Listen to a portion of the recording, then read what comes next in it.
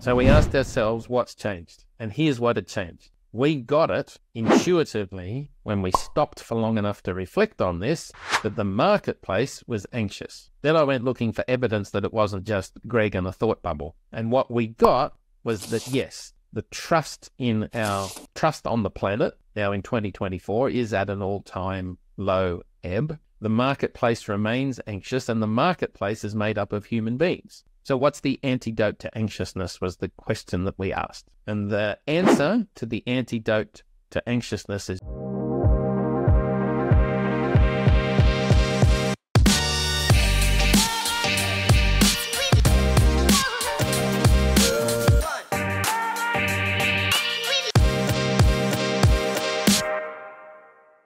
Hey guys, welcome back to another episode of More Clients, Less Effort. I am joined today by the amazing, so amazing, you get it 3 times, if not a 4th time there, Greg Smith. Greg? G'day, mate. How are you? Good morning. I am doing not too bad. Still trying to shake this cold, but that happens. You've been doing this business thing for a while, haven't you? I've been in business for, I don't know, round figures, 30 years. 30 years? It's a while.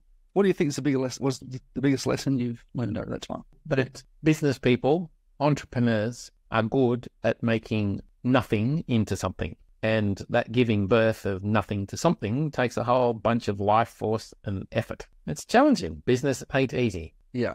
Wouldn't wish it on my worst enemy. Yes. Days, it's definitely like that. Okay. Take me back, all right? I know your first business, you were in the outdoor education space time, 25 years as your first venture. And 25 years in any business, I think, is both a testament to getting at least a few things right, but also some perseverance. Take me back to when you started that and why you went, I guess, the road less traveled. So the motivation came from my own discernment process as a younger adult, and I made a decision that I wanted to be involved in education, but I didn't want to be in a classroom. So I went looking for ways for me to have an impact, and being outdoors was the way that I wanted to have that impact and make a difference, because I'd had some of my formation experiences as a younger man had definitely been supported by me being outdoors and dealing with what comes with night and day and hot and cold and up and down and long and slow and all the rest of it. So blisters on your feet, yeah. So I stood in a paddock in 1992 in the northern rivers of New South Wales. It was a 3,500 acre paddock, and there was nothing there except a couple of drop toilets and a couple of showers. And I'd been looking for this opportunity, not deliberately, but subconsciously. I'd been looking for this to present itself. And as I stood in that paddock with my wife, she looked at me and I looked at her, and she said, "It looks like we're moving from Melbourne." And I said, "Yep, I think we are." So we started the process in 1992, building that business, moved to the property in 1994, and we kept going. Started absolutely from scratch. Went into the forest, chopped the trees down, scun them, dragged them, put them in holes, built sheds, built kitchens, built toilet facilities, shower facilities, etc., etc. Brave. Do you regret that? It's crazy. Yeah, but I've learned a lot. Not just had a deal, build a drop toilet and a shed and everything else. Not really skills that you necessarily need in the Melbourne suburbia too much, unless you're building a chicken shed. No, that's exactly right. But I didn't do it alone. There was a bunch of people got around me, and that I got around, and the group of us created something of significance. I don't remember how many thousands of young adults we were impacting each year, but over those 20 odd years, we certainly impacted tens of thousands of lives. What do you think was the biggest, I guess, and earliest realization that you had found your calling? Probably when I walked, this is a funny one, probably when I walked into the Independent Schools Association conference in October 1994. And I had a khaki shirt on. I looked like a national parks guy, and had a Stetson hat on. And I walked up to the first booth that I saw at that Independent Schools Conference, and I looked over a counter. It was the first one I saw, and I said to a lady on the other side of the counter, I said, "Hi, I'm Greg Smith. I'm Australia's leading outdoor education specialist. I think I can help you and it was a girls' school. I can help you and your girls reach their potential by challenging them in the outdoors." And this lady looked at me, she looked at her colleague, she dug her colleague in the ribs and said, "Hey, have a listen to this." And she said, "Say that again." And I did. So at that point in time, all I had was a paddock. I had no team, no gear, no nothing. That was October.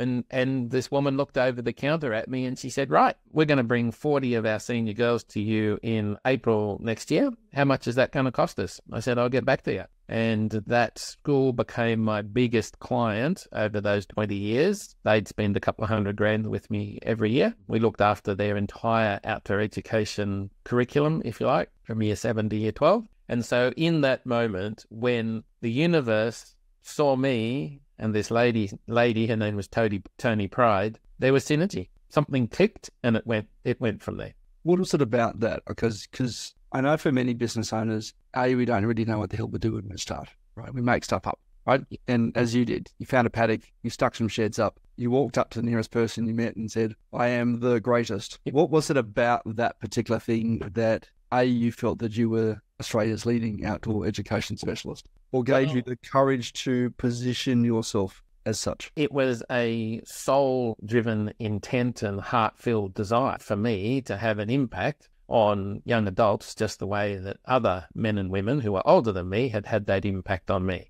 What I wanted to do was, I was lucky enough to have a normal, in inverted commas, loving, supportive, middle-class, white male background, and I knew that I had the resources behind me one way or another to use my time on the planet to actually make an impact, make a difference. Yeah, and look, that's so good. And I certainly think that as entrepreneurs, we're all driven by that desire. Right? We all want to create an impact in some way on the world around us. Whether our dreams and ambitions might be just for you and your family, or whether they have a greater, more broader community or global impact. Yeah. We all have that in common, I think, as entrepreneurs, don't we? Yeah, and for many years, family at least would label me as the missionary man. I was always on a mission. I was always wanting to make a contribution to something that was bigger than me. Why do you think you have that drive? Where does that come from? It's a gift. It's there. Some people know that they want to be a dancer. Some people know that they want to be a taxi driver. At that point in time, for this young adult and the formation experiences that had been part of my education, I just knew that I was the right person in the right place at the right time to have a go, and the universe heard it and agreed. Okay, let's roll forward to 2012. You, approached Outward Bound, or they approached you? Yeah, so ultimately I did sell the business to Outward Bound, and at the time, having been in business for nearly 20 years, when I started looking, the environment, the context of being in that space, you got to think back to the global financial crisis and the fact that in Australia, our systems are becoming Americanized, particularly our legal system. I was continually under threat of litigation. And at the time, I was one of the very few companies, we're a proprietary limited company, but one of the very few companies in Australia that were privately owned. Most outdoor education outfits are either owned by a school, the Scouts, the Guides, Outward Bound, as it turns out, and other not-for-profits that had resources behind them that when things were to go wrong, and in the outdoors things often go wrong because it's an unpredictable space, there were mechanisms that would protect the people that were making the decisions. So insurance policies and accountants, etc., etc. I got to a point where psychologically the continued undercurrent of being, in Greg's words now, being picked on by crazy parents and school teachers and people that were looking for ways to complain, it became a little bit unbearable. So what landed on my pillow each night was responsibility. And for 20 years, I took that responsibility and ran with it. But I could feel myself bending a little bit under that pressure. And in the industry, there'd been a few deaths during the early so that was in the early 2000s. And I didn't want to be lying on my pillow with the weight of a serious injury or death. I was looking to spread that risk for me while still being able to contribute to what I think is one of the most important educational processes and systems that we've got available to us, particularly here in Australia. So I went looking, had a conversation with a few of the bigger operators over a couple of years. Outward Bound came to the surface. They were looking to expand their operation into northern New South Wales and southeast Queensland, and eventually we did a deal. Yeah. Now, that deal was a vendor finance. We just did it again. What did you learn from that? From the vendor finance situation? Because you were then in the business for another 5 years post-sale as a vendor finance. Yeah. Let's split that into two. Firstly, would you do a vendor finance again? So by vendor finance, if for those listeners who are not familiar with it, the rather than the buyer going to a bank or finding finance from someone else, they basically pay you as the owner a slight higher premium to then buy over time. Yeah, we became a vendor financer, but the bank. That's right. Okay, so would you do it again? The answer is it depends. It would depend on what that organization was, what they are up to, how aligned I was with their mission and their intentionality. If I was to be forced into a corner, and my wife and I, who held that can for another 10 years, she would say, under no circumstances would we vendor finance again. For me, it would depend. Okay. What did you learn from that vendor finance process? Because for me, for example, I don't know that I'd sell my business and then stick around for another 2 or 3 years and not own it and not have sort of control and responsibility. It would feel kind of weird to me. Yeah, and it felt kind of weird to me as well at times, except that I still had a contribution to make to the industry.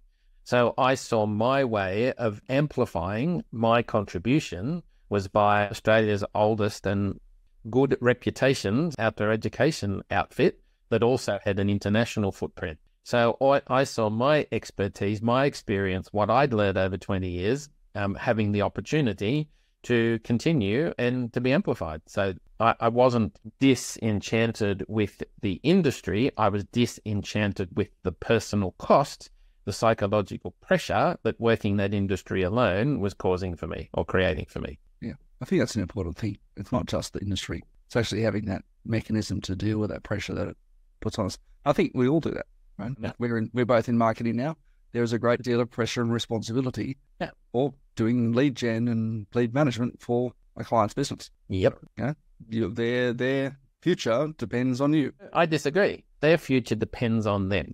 Yeah. And so if I play on this concept of responsibility, it is all of our responsibilities for those of us that are in business to put something of value into the market, get the message out about what it is that we're doing, and make the sales that are required to put food on the table and allow that impact to grow. It's not up to us as marketers to sell, well, this is our take. The take that the Ubuntu team have, we will get people to the front gate. You need to get them rushing down the driveway and crashing through the front door and sell your own TV. It's not our job to make the sale for you.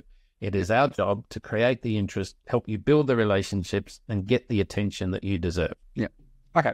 Let's roll forward. You take a year off, year and a half off, give or take, during which time you decide what you're going to do when you grow up. And you arrive at doing some marketing. And what is now the genesis of Ubuntu, and it's called Conversion Wizard. Right? Now, that one ultimately doesn't succeed because of a disagreement with your business, I don't know, maybe a values misalignment. Tell me about that, because often we go into businesses. I mean, my first business, I had 6 business partners. Right. Thankfully, most of them were reasonably silent and didn't really get involved in the day-to-day operations too much. But business partner often has pros and cons, right? Pros are you can share workload and share skill sets. Cons are, which you're about to share with us, what do you see as the cons? Why didn't Conversion Wizard work? It didn't work because it turned out, and I didn't know at the time, but it turned out that the Australian gentleman that I went into, in inverted commas, partnership with was a misogynist, clearly narcissistic, crazy guy who suckered me in and knew more than me at the time about marketing, and ended up, once I was in too deep to really extricate myself, caused this family all sorts of headaches. What I learned about him over time, we to this day do not know whether he is dead or alive, because he was chased down, living in the Philippines, by the locals, having ripped off the local, not only the local community and his team there, but also crossed swords with the constabulary, etc., etc. And he's wandered off into the sunset, and I don't know where he is. Indeed, he's still alive. So, yeah. But what happened was that he taught me a bunch of things, and out of Conversion Wizard, when I'd left, came something new. What I'd learnt as I left Outward Bound was that that organization are very, very good at getting educational outcomes. They employ phenomenal young adults. They train them to within an inch of their teeth. They provide wonderful quality gear. They've got excellent governance systems. Everything about that organization I remain enamored by. But they got one thing wrong. And it's the one thing that caused their undoing and led ultimately to that business not existing anymore. Not in this part of the world. Outward Bound still exists. And good on them. I love what they're up to. But in 2020, they metaphorically shot my baby in the back of the head and it died. A nasty little death. So what they got wrong was the customer experience piece. So remember, I'd been at this for 20 years and had built a series of relationships where Greg knew at my clients' wives and kids and family, and I ended up going to clients' 60th birthday parties and other celebrations. So this was an extension of my family, which is typical of a high I on this profile. So that was a double-edged sword, because when I sold the business to Outward Bound, they didn't get the depth of relationships that had been created. So they made governance decisions that made my clients cranky. They would do things like put prices up exponentially and then not really properly negotiate that, and would announce that to a client rather than work it through with them, because they had a governance structure that needed to be financially supported. I didn't. I was working in the business. I didn't have a team of half a dozen people sitting in that office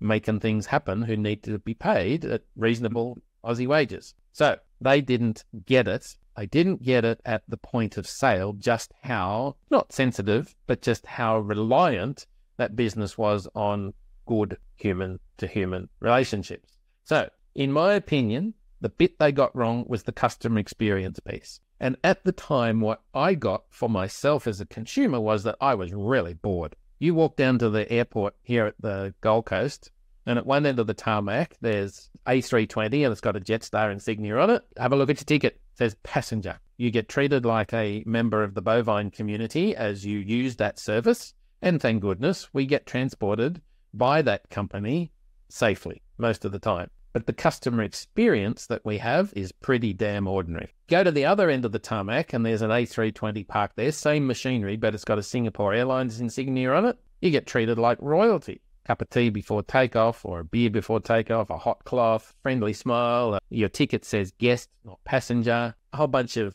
differences. So the question that came up for me was, what are the best tools that we have, given all of the human relationships that we've nurtured over the years? What's the best thing at the moment that I can come up with or use to help my clients Velcro their existing customers to whatever it is that they do? So I created a consultancy called the Masters of Client Retention. That actually led on to the Conversion Wizard, because people started saying, well, that's great, Greg. I know how to apply this.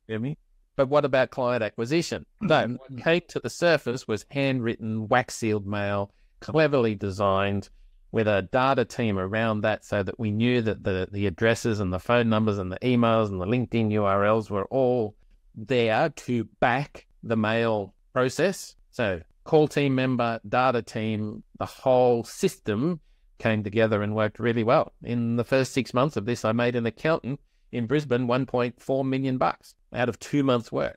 So data, cards and calls, clever, creative. Show up in the quietest channel to market, which is the physical mailbox, was the concept. And it worked. Get to the middle of 2022. COVID, floods, fires, Ukraine, interest rates, staffing, supply chain. When you can get staff, there's nowhere to accommodate them. Drama, drama, drama. Turn on the news and choose your poison. So this team asked ourselves a question. And the question was, what's going on in the marketplace at the moment for us as a team to be the same, but for us now starting to get complaints and niggles and things didn't feel right? So we asked ourselves, what's changed? And here's what had changed. We got it intuitively when we stopped for long enough to reflect on this, that the marketplace was anxious. Then I went looking for evidence that it wasn't just Greg and a thought bubble. And what we got was that, yes, the trust on the planet now in 2024 is at an all-time low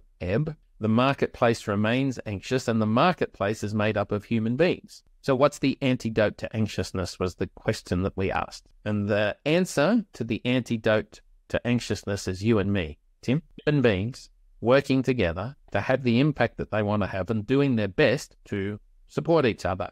Hence, the brand Ubuntu was born. Ubuntu means people. It's a derivative of that South African word, which I used during all of those years working outdoors. I've even got the little packs of cards that we used to use with the kids called the word Ubuntu means Tim, I see you. I recognize you. I appreciate the fact that we're chatting to each other. I think we had, certainly during COVID, the government message.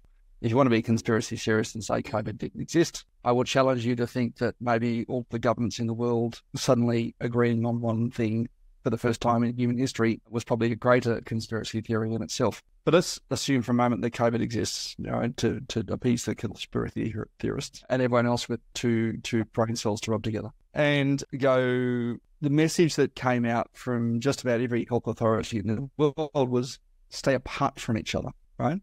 Now, you didn't stay apart from your significant other. You still slept in the same bed. You still hugged the children as they went off to school, when they were going to school. You still saw your family members, as long as they were in Melbourne, that 5-kilometre bubble. Right? You still caught up with your close friends. Now, what was the difference between those people and everybody else who suddenly you were pushing away to 1.5 metres? And for me, that was that you had this level of trust with that person that they would wear a mask if they were sick, or you still brought those loved ones closer to you. You had that human to human connection with these really trusted people in your world and your loved ones and your close friends. Everybody else, every time you turned on the radio or the TV, it was like, stay 1.5 meters away, stay further away. I stay yourself from everybody else, which is the complete opposite of actually trying to create this human to human connection. And I think the challenge for me that I saw as business owners, Greg, and I know you did as well, is that when the community message is stay distant from everybody, how do you actually create connection with someone who's not yet a client, but we want them to be? Yeah, because they've got a problem that you can solve for them. Mm-hmm. So we are living, to your point, Tim, we're living in the most, in inverted commas, connected time in history, but loneliness is at an all-time high. It's a conundrum. What do we do with that? We're living in, it could be argued, the safest time in history. Longevity is at an all-time high, and yet we don't feel safe. We feel anxious. So there is a conundrum at play.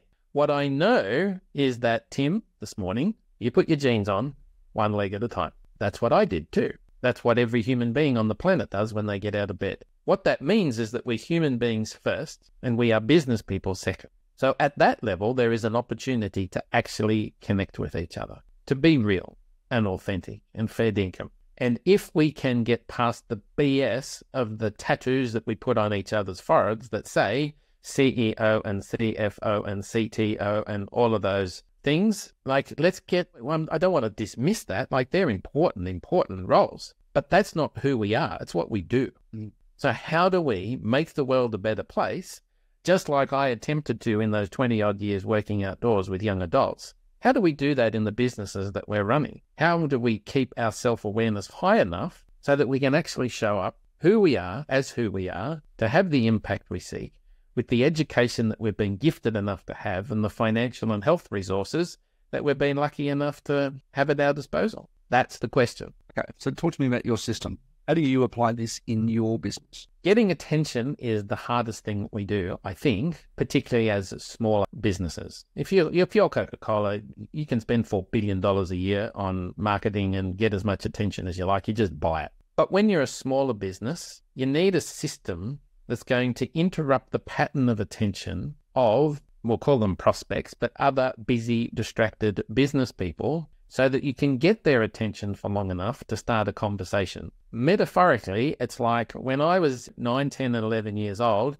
the people who knew more than me said, Greg, you should go to school dances. I went to a boys' school. So the boys would go down the local town hall. You'd line up on one side of the room. The girls from the local girls' school would line up on the other side of the room, and never the twain shall meet. That was a disgusting idea for an 11-year-old. Until an adult, a teacher or a parent, grabbed 2 wrists from each side of the room and put them together in the middle of the room and said, dance. And of course, over a lifetime, good things happened and friendships built. So for me, our system is all about starting those conversations, nurturing those relationships, and creating synergy where 1 + 1 can equal 7. So there's a few versions of the system that we've got in place, and we call it the contemporary human-to-human communication ecosystem for business. Here's one version of it. The largest B2B platform on the planet is LinkedIn. There's over 1 billion of us on there now. So, first thing to do,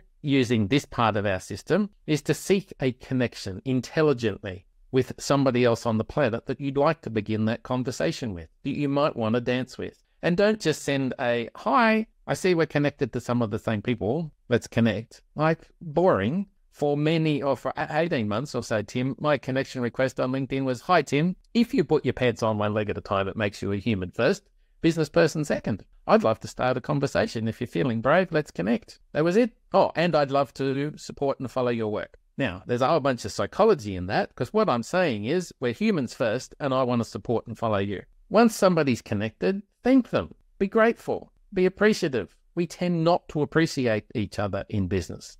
Send that human being something of value and nurture the conversation. That's what our system does in LinkedIn. Let's say I'm seeking a connection of 400 people a month on LinkedIn. We then go to the next step, ecosystem. And the next step is, if I've got a 25% connection rate, that's okay, but I can count in 10s and 25s.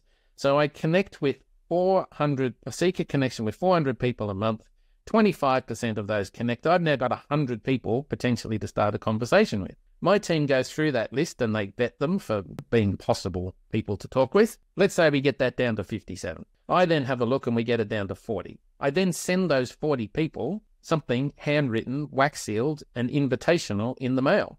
Basically, I'd like to continue the conversation, Tim, because we're a new LinkedIn connection that we've just started in LinkedIn. I'd like to get on the phone. So, do you think doing that, right, actually showing that investment? Because obviously when you're sending a handwritten card, and I've seen the cards you guys do, they're awesome. Rather than just automated text message or AI voice message or easy email, fractions of a cent. It makes a massive difference, isn't it? Because they're actually standing out more so than everybody else, who is probably not doing that in the first place, but standing out even further. That's right. But the challenge that we've got at the moment is I should start tracking this, actually. The number of pitches, or we'll just call them pitches, or manipulations that I get via email or LinkedIn every week, like, I'm just so bored with them. It's quite obvious somebody wants just to sell me their widget. And their widget might be absolutely brilliant, but if there's no relationship on which to base the conversation, I ain't buying a widget cold off an email. So you can't have the dance unless there's been a connection. So our job is to connect with those people in LinkedIn. It's to make sure that we've vetted them as best we can. My data team go and find their data. We send them something delightful in the mail. Our call team are actually on the phones, attempting to begin that conversation before we send the mail. The mail lands, we're then back on the phones, nurturing the recipient to say, what did you think?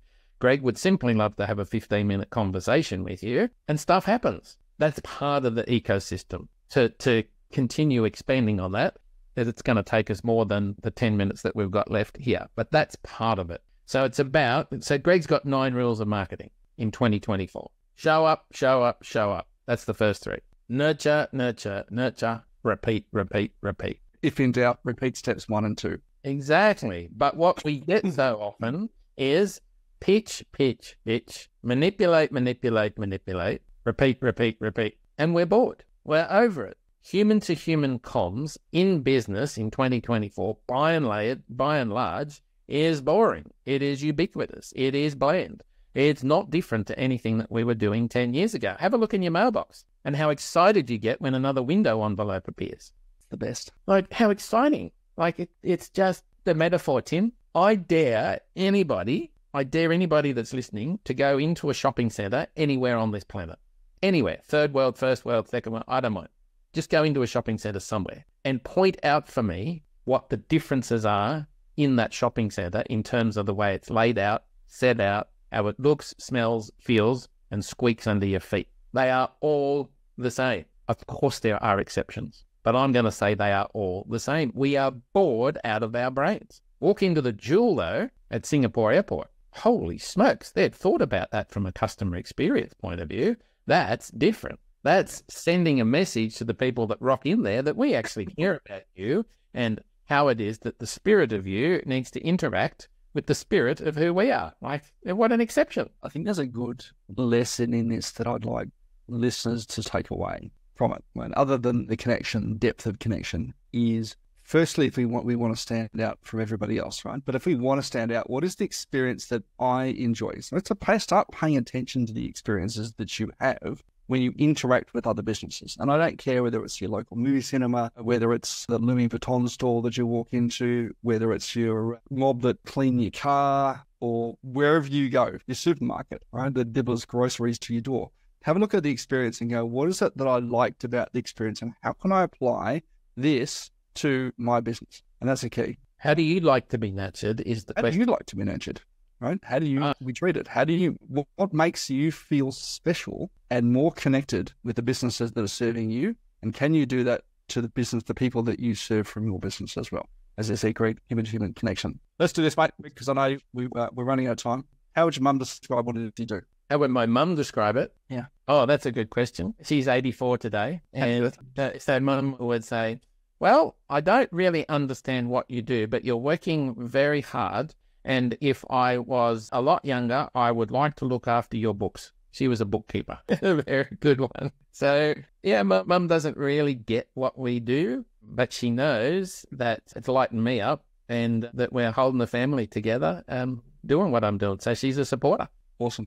What's one thing about Ubuntu that you didn't expect? I didn't get it when we launched this in the middle of 2022, that our reputation is now starting to precede us, and we're getting a reputation for zigging while others are zagging. So the flavor of the month is AI and automations and CRMs and all of that transactional efficiency stuff, and I am not anti that. We need it. What the Ubuntu boys are doing is we are keeping the balance. While everybody's zigging into that, we're saying, let's zag. Let's keep the balance, because we've got to remember that AI and all of that stuff is not an end in itself. Yep. What makes you a great communicator? I'm clear on my intent. I want to make the world a better place for the work that I do each day as I interact with our clients and our prospects and our team and our suppliers and everybody that's in our circle of influence. You've been with your wife for 30 odd years now. How do you... 40 years ago, yeah. How do you balance work-life and family?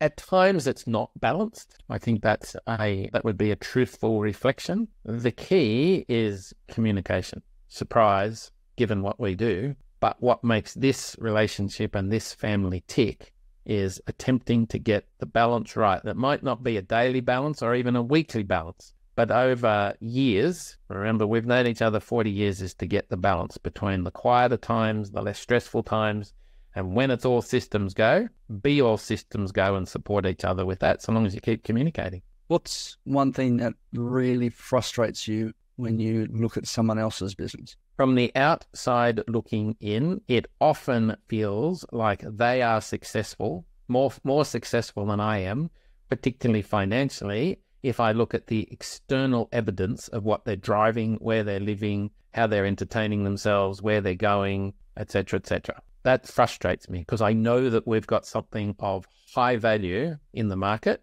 and only in recent times have we started charging what we're worth. Should have got in sooner. What's one initiative that's on your whiteboard today that wasn't there 30 days ago? We've started a new membership platform. What we've learned is that with the expertise that is in this business, we don't have the capacity every day to respond to everything that's coming through the door.